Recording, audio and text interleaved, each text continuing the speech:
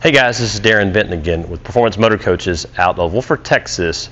I have a pretty in-depth video on a 2017 Earthroamer we took in on trade. I've owned a few Earthroamers in the past. They're all been pre-owned. I've owned some GXVs.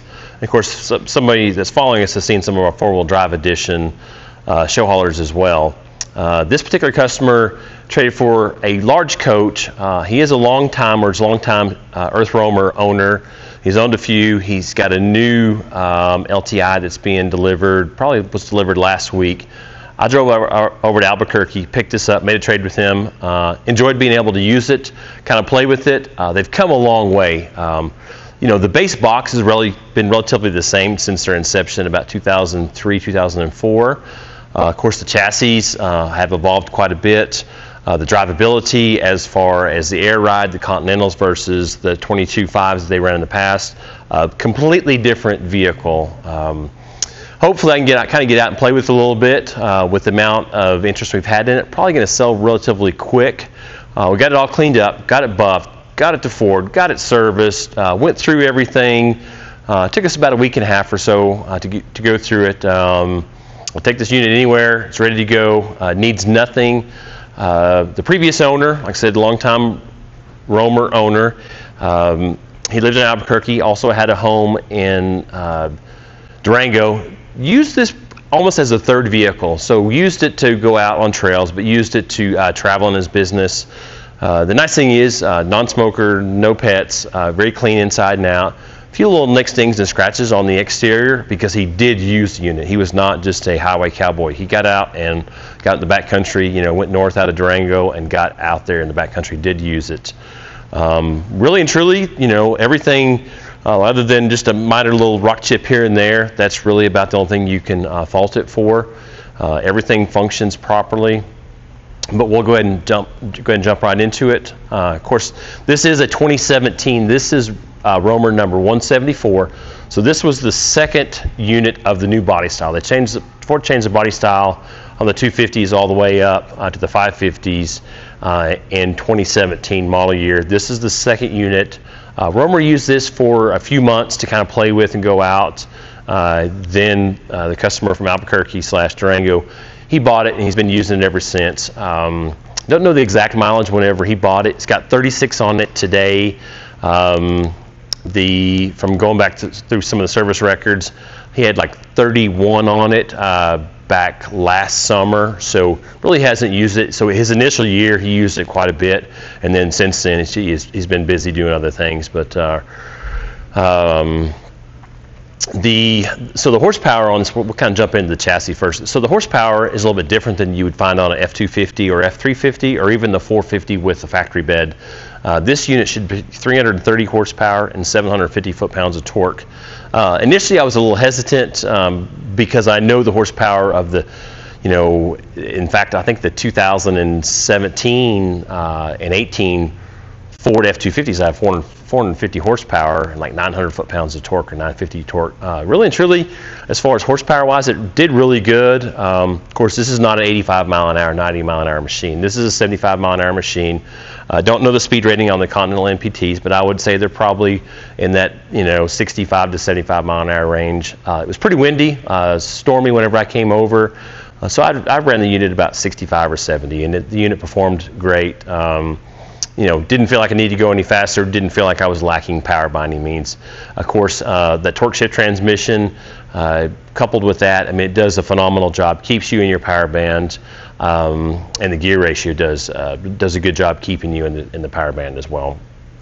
I'll kind of go through, for people that don't know, you know, Earthroamer goes through and fabs their own bumpers. Phenomenal light setup here. They have it set up nice where you can flip your switches on and then just hit your high beams and be able to activate these interior lights and then the light bar as well. So basically it's basically like daylight out at night. So it does a good job. 16.5 Warren winch. So it has 16.5 front and rear with wireless controllers.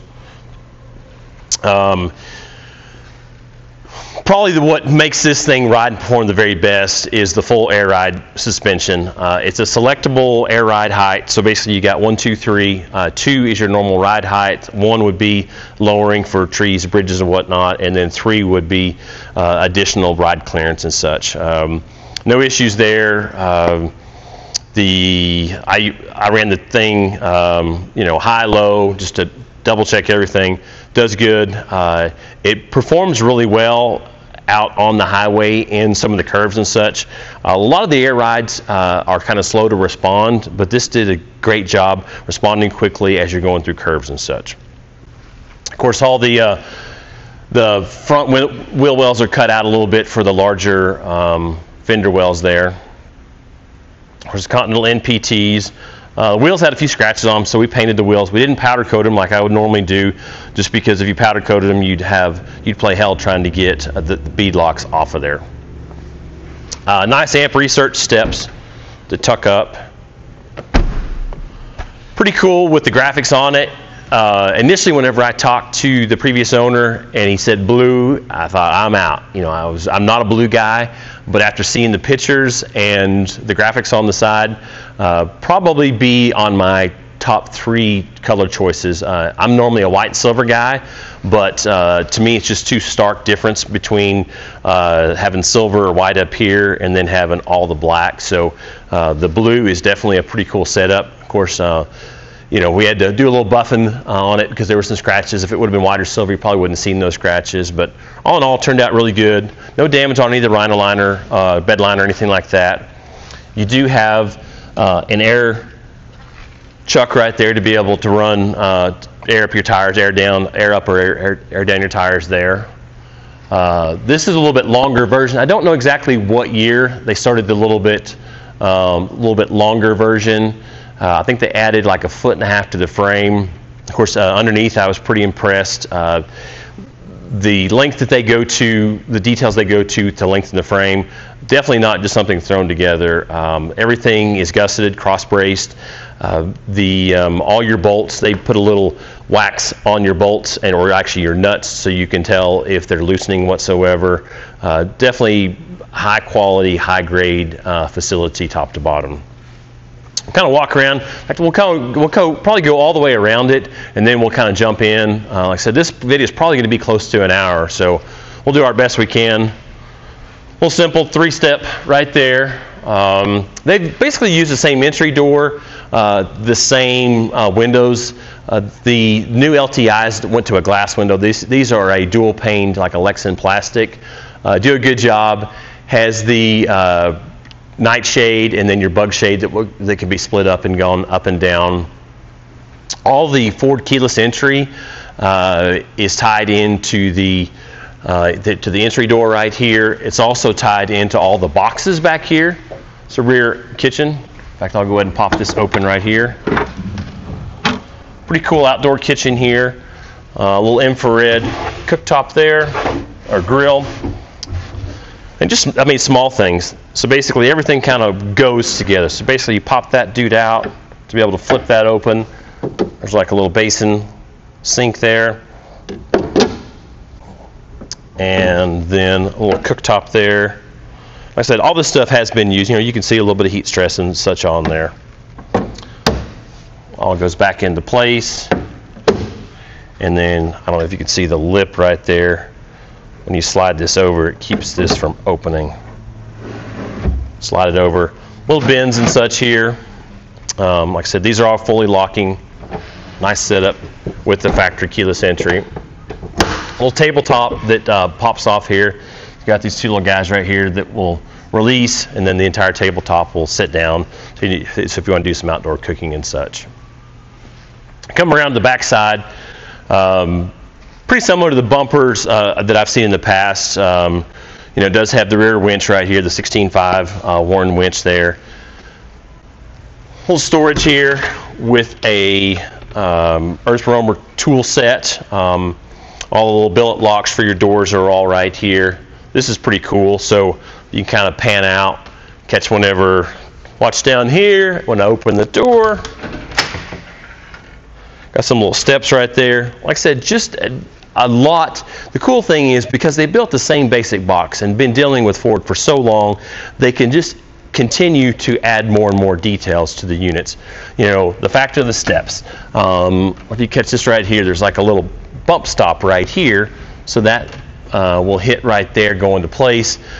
Just a ton of details, and I'll try to go into a lot of those details, but there's going to be a lot of stuff that I'm going to miss. I just can't, you know, it's going to be tough for me to remember everything going through. Pretty cool spare tire mount. So there's a winch right there, and then there's some little gizmo to be able to get the spare tire out. I think they've had that since its inception back in about 2003, 2004. But a lot of storage here. These actually they do not come up and out, but you could easily pull those out if you had, you know, some skis or something like that you want to throw in here. Of course, you could probably get some skis in here as well. And then there's, you know, the additional racks and whatnot all the way around. Pretty cool, but they put that little axe there. These are all the wireless controls for the front, rear, and the spare tire winch right there. And they're all labeled as well. Go ahead and close this. Little contacts right here, everywhere. Close that back into place. So bike rack up on top of over here. I'll close this and then show you the little storage box here. You know, if you were insistent on putting like a small generator, you could put firewood back there. You do a small little generator. Basically, you know, kind of the sky's the limit as far as the storage there. Does have a receiver underneath there. However, if you were pulling a trailer, you'd have to come up with a little bit longer stinger. If you were pulling large loads, you wouldn't want to do any kind of stinger receiver, so you probably need to remove those or do some kind of improvising where you tie them back to the bumper. You know, it definitely could be set up, but you know, if you had a large jack or something like right here, it might end up getting into that. But if you were, you know, if you had to flat tow a small car or just have like a bike rack or something like that, it really wouldn't be an issue. Nice clean underneath, you can kind of catch all that. We did a full under chassis wash on it, just to be able to kind of check everything out, you know, see if anything's beat up, you know, see if anything's been hacked up or anything. This does have the camera underneath as well, so a trail cam, and I'll kind of show you that inside. Nice LED security lights all the way around. Does have the cartridge toilet right here. Makes it pretty handy to be able, out in the back country, to be able to, you know, drop that in a latrine somewhere.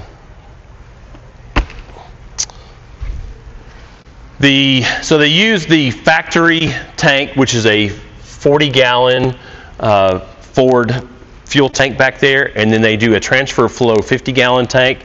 And the way that operates, essentially, whenever your Ford tank starts to get low, it will transfer, I think it's like 5 or 10 gallons to your factory tank. Of course, there's a readout up front that will let you know how much fuel you have in each tank, but it's a pretty easy system.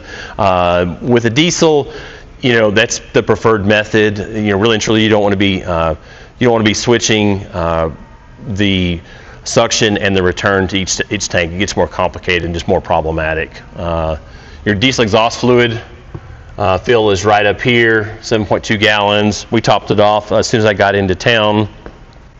A little 30 amp plug right there, so that's your inlet. We'll kind of talk about power since we're kind of initiated that. So this particular unit just has a 3,000 watt power inverter. There's no generator on board. The units that I've had in the past were different air conditioning system. This has two 7,000 BTU Dometic / Cruise Airs. I know that people have had some issues on the Dometic side. I deal directly with Cruise Air, and there's a manufacturer. There's actually a tech center up in Virginia that fills all the phone calls for Cruise Air. They're great to deal with. You can sidestep Dometic altogether. We did have to charge the front air conditioner. Was able to get all the tech specs from those guys. Just basically found one of the fittings that wasn't tight. We were able to charge it. Back on the road, no problem. The rear air really did a pretty good job to keep it cool down. But back to the power portion of it, I sat there outside whenever I picked it up, ran the rear air conditioner. Pretty minimal amount of power needed. So roughly you got about 1,200 watts of solar coming in the top. which equates to about 60 amps basically per bank. So there's 2 banks on here. You can run one air conditioner off of, even though it's a 110 air conditioner, you can run one of the 7,000 BTUs off of one bank of 60 amp 12 volt solar. So pretty nice setup. As long as the sun's shining, you can pretty much keep up battery wise. This does not have lithium ion. It could be changed over to the lithium, but I was pretty impressed with the battery capacity on here to be able to sustain. Of course, the idea with a vehicle like this is obviously not to kind of stay out of hot environments. So as long as all your windows are drawn and whatnot, it's going to do a pretty good job. But like I said, if you wanted to add in a really small 1,000, 2,000 watt Honda generator, something really quiet, it'd be really easy to get into that. You wouldn't need anything larger than that because of those specialized, a little bit smaller ACs. Kind of come around here, see another airport here.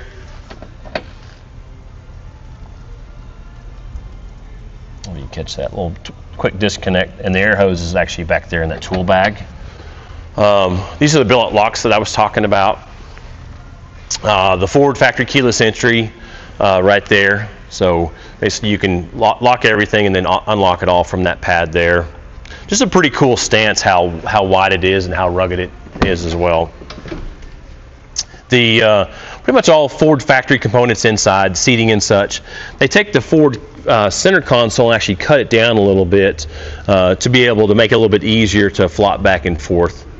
And then they integrate some of the Blue Sea battery monitors, and then the fuel monitor, and then there's a little like a little ham radio in there as well. Nice and easy to drive. It's not like driving an RV, like a big RV whatsoever. It's just like driving a large pickup truck. It turns on a dime, gets in and out of places.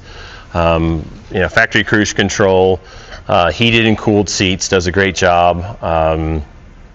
Nice layout. All your upfitter switches up top there. I don't know if you can jump back in and catch all those upfitter switches up on the overhead. That'll activate like your infrared camera up front. That'll activate your rear camera, your trail cam, and then some of the lights out front. In fact, if you want to go out front and kind of catch that, I will stick a key in and show you how much light you get out of the front of this guy. It's really, really impressive.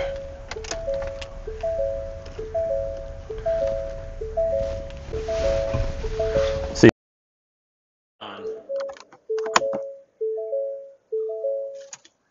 There we go. Blind view. Pretty impressive. Go ahead and turn.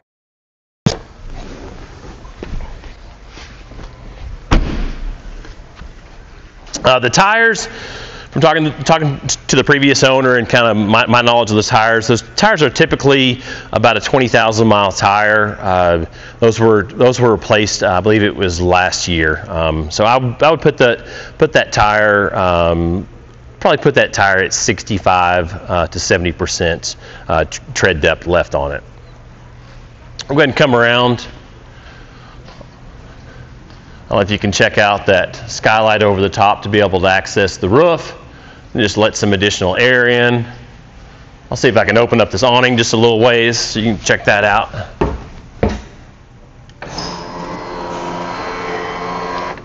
A little carefree awning there. I think that's about a 16-foot awning.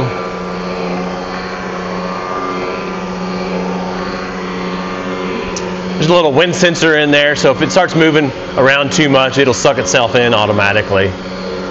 Pretty cool LED light strip back in it as well. Pretty low profile as well, so you don't have to worry about catching trees on it and such. Freshwater fill right here, I missed that coming around. And then, actually I take that back, that's your outdoor shower, that's your freshwater fill.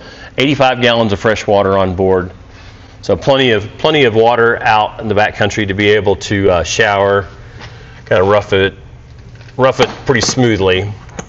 It's a pretty cool setup. This is an outdoor or a 30 amp outputted plug right there. So if you were hanging out outside or whatever, a little bit nicer setup than just a regular flip up, flip up 110 outlet. So just, it'll seal up nice whenever you don't need it. And if you needed a little bit more power than just, like a 10 or 15 amp 110 plug, that'll get you done right there. We come inside. Of course, this is definitely a smaller unit, so it's going to be maybe a little bit taxing to kind of go through and highlight everything. There again, the color, one of those things where it's a little bit. It's not as stark white. Whenever I saw the initial photos, I thought it was more of a stark white, like a whitewashed.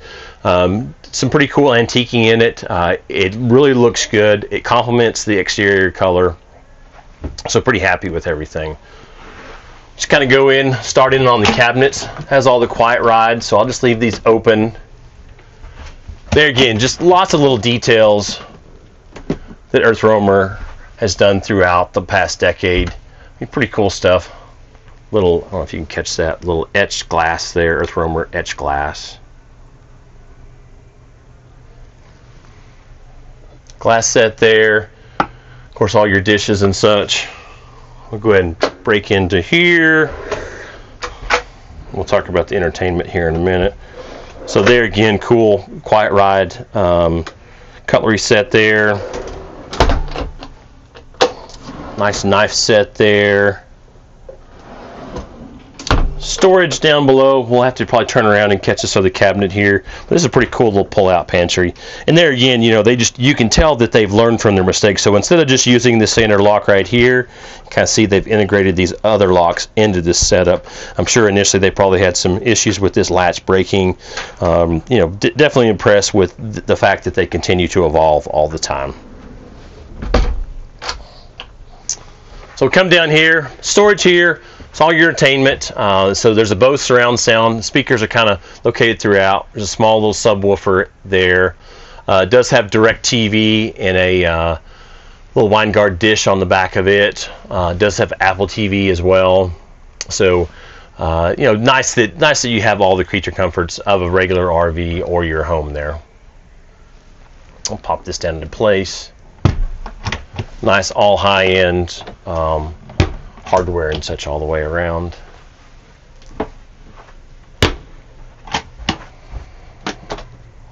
Show you the way that these windows operate right here. So this is your sunscreen, and then this is your nightshade.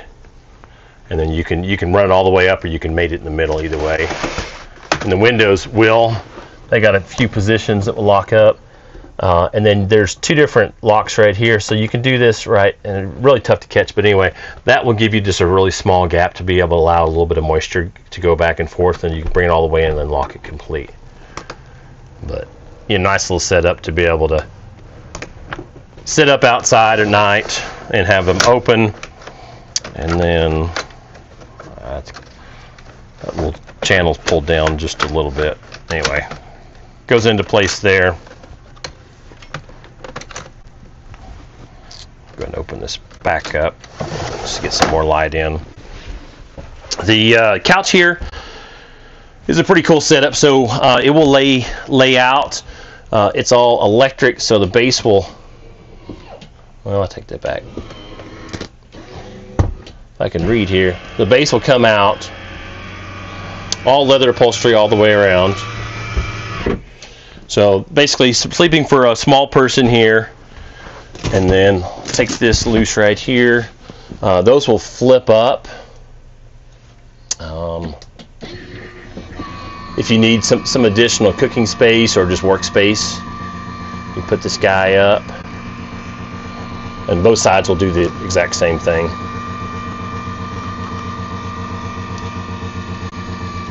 I'm going to go ahead and run this base back in. Just kind of give you an example of how you might be if you were doing some cooking or just organizing and such. You could use this as an extension of your kitchen there. A tabletop right here that will flip back around and back and forth. So actually almost get completely out of the way there. I think actually that flips up there. So pretty cool little armature armature and such.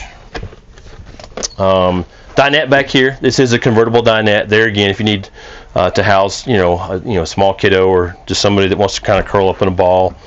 Kind of go over some of the storage here. So really nice, nice drawer set there. And then the inverter is actually located underneath here. So this is where I'm going to try to swap, because this is where I was impressed with Earthroamer in the past. Sorry for that loud bang. Where I was impressed with Earthroamer in the past, and just their wiring. So this is 3,000 watt power inverter. Some charge relays right there to be able to turn your battery switch on and off, and then be able to activate your charging while you're while you're underway on the road, or conversely, whenever you're plugged in, it will maintain your chassis batteries. But just nice wiring, nice setup there. And then even more impressive, I'll go ahead and open up this. We'll kind of get into the business side of this here in a minute, but I mean, just impressive. You don't open up RVs and see this. You see generally a mess of wires run 10,000 different directions with all kinds of butt splices and connectors everywhere. This is truly a work of art right here. Pop this back into place, and then we'll swap spots again. I apologize for flip-flopping all the way around.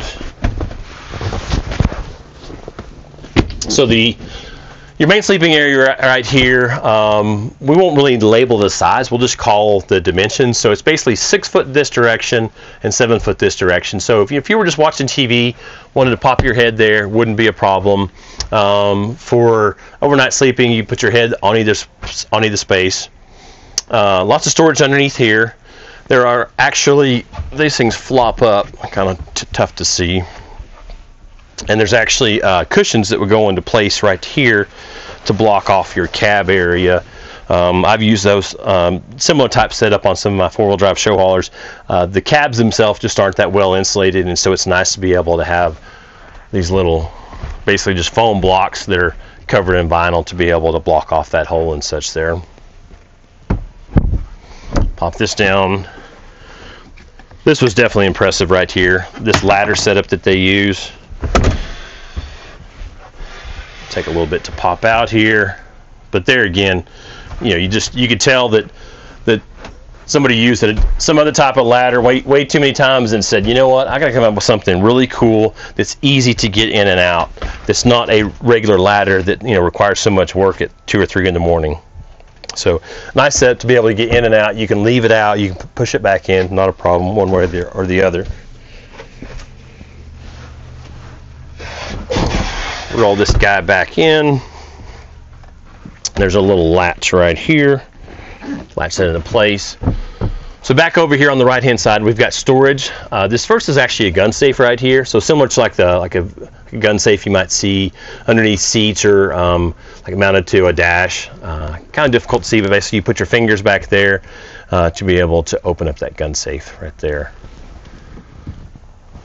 So just more storage all the way down. If you were an avid sportsman and had shotgun or rifle or whatever, you could easily, that would be long enough to be able to put a long rifle there. Lots of 12-volt plug-ins everywhere to be able to charge your phone and such, your sleeping area and your eating area. This actually flips out TV. The TV can be watched from right here. It can, of course, be watched in bed, but nice setup here. We'll go ahead and go, because we're here, we'll kind of go into the business side of it. So these are some of these charge relays I was talking about earlier. So that's how to activate that, turn that on and off. This is all your 110 related breakers for your air conditioners, microwave is all right here.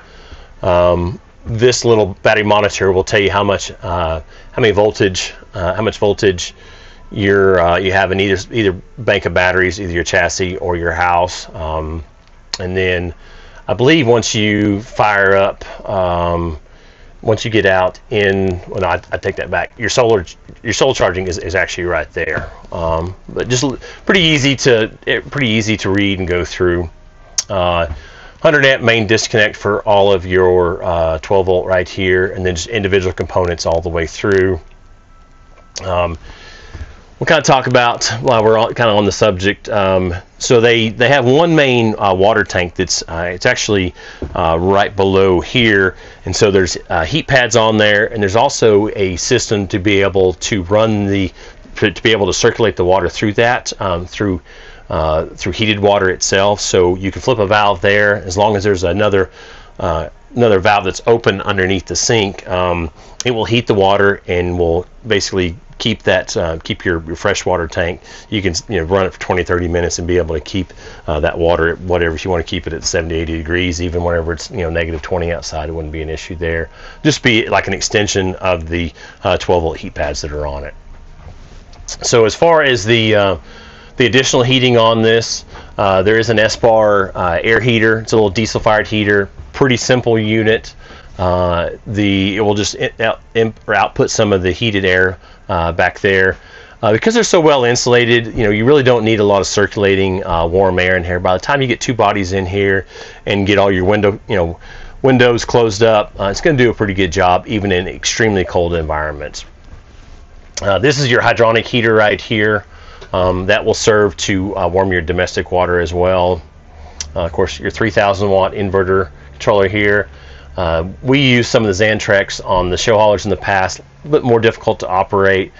They went one step further and just put a regular inverter on-off switch there, which makes it really handy for people that are mechanically inclined. Somebody, if you got a friend with you or a kid, you just tell them to turn the inverter on and off. They don't have to go through a sub-menu here. Boom, hit that switch right there, on and off. Of course, sitting here, we could turn the inverter on and then be able to turn your front and your rear air conditioners on pretty simply there. Little fan controller right here. That's pretty much the entire business side of that. There's some additional plugs and lights, light panels and light switches around here. Of course, you got windows up front, got some reading lights all the way around here as well. So I kind of come around here to the microwave and fridge. Pretty sizable convection oven here. I get people that come to me and say, well, why don't you put a regular oven in a normal RV? That's because people really don't use the ovens anymore. It's kind of a thing of the past. Either people are cooking outdoors or they're using the convection at this day and age.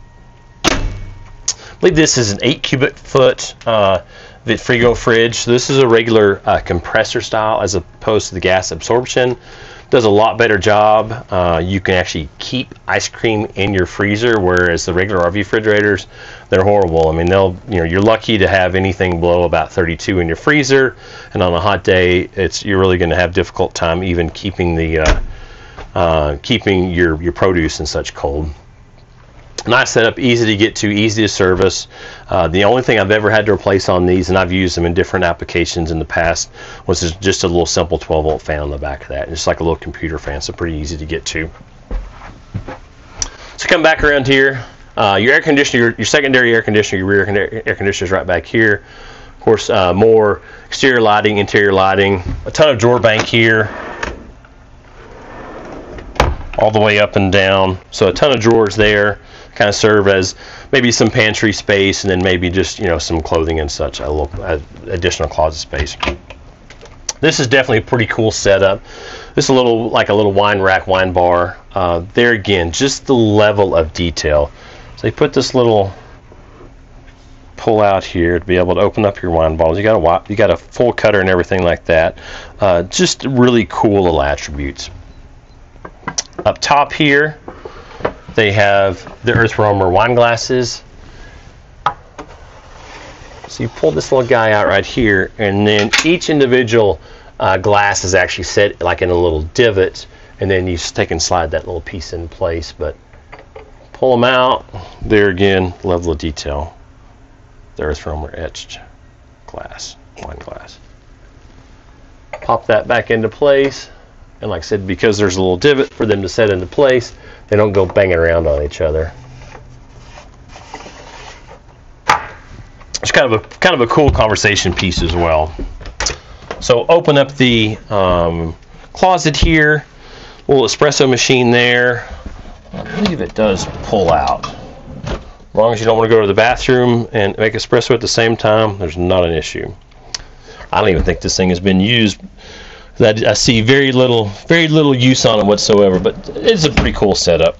There is a plug back here, which is a nice setup. So if you need to be able to, plug a laptop in and get it out of your way, you can plug right in there. The door set, and it's kind of been the same thing they've had for quite some time. The door set is actually designed to come together here, so you can kind of extend the bathroom itself. So I can flop this around, close this up. So this is what's considered a wet bath, but I'm right about 200 pounds, a little over 6 foot tall, medium-sized guy, bigger guy, whatever you want to say. I can get in here. I can shower, a little wand here, so basically I can move around. I don't feel cramped or anything like that. I would actually prefer the wet baths, just because you save a fair amount of space, and you can kind of get all your business done all at once. Toothbrush, shower, the whole 9 yards. This is adjustable here. There again, just more details to be able to do shampoo and conditioner, so you don't have all this stuff out in the way. Nice little fan set up there.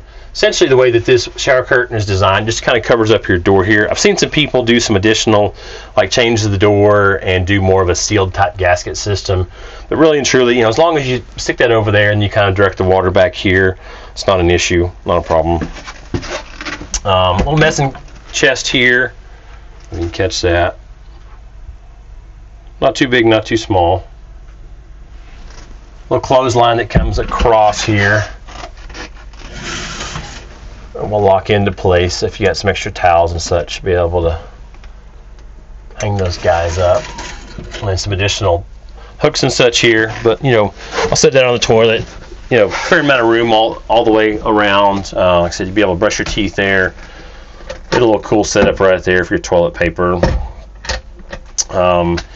As far as use on the cartridge toilet, it just kind of depends upon how much you're going to the bathroom and such. But you can basically expect with 2 people out, trying to conserve roughly about a week's time for that cartridge type toilet. To me, my opinion, a lot better than the composting toilets. It's to me the composting toilet is just a little too much work for me. So I'll come out here, lock this into place, and then go ahead and open up this now that we're flip-flopped around. Pretty cool setup. So you could do two trash cans or trash can recycle bin. All your water filtration system and such is all back here. Pretty cool electric faucet there. As long as it's on, you basically just turn it on or off, and there's an LED light on there that will tell you if the water's hot and cold. And there is pull this guy out. I don't think it ever got pulled out. Hopefully it's not too dirty. It's been used, but it's not filthy. So that will go into place. Actually, I thought that would have spanned. Well, it doesn't. I figured it would have spanned a portion of that. But nice little cutting board there. We'll get that cleaned up and bleached up, but I really figured it would have gone from one side to the next.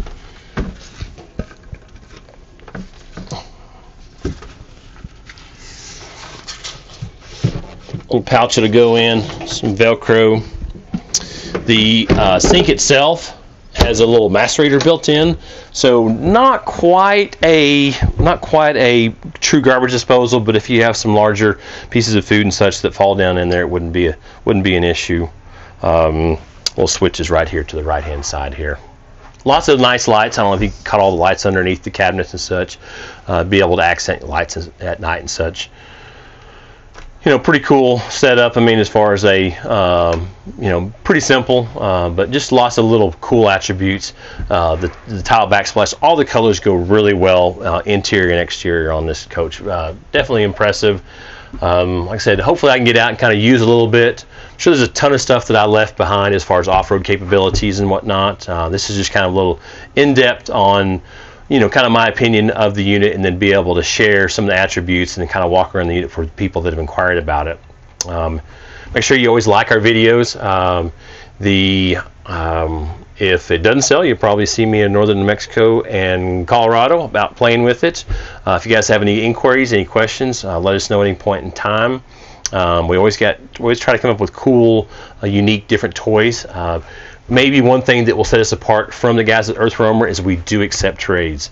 So if you have any kind of RV, any kind of camper, any kind of car, if you have anything that's kind of cool and unique, we will darn sure look at it. So maybe for somebody that has that wants an Earthroamer but has to get rid of a toy, give us a call. We'll be happy to help you out. It's Performance Motorcoaches.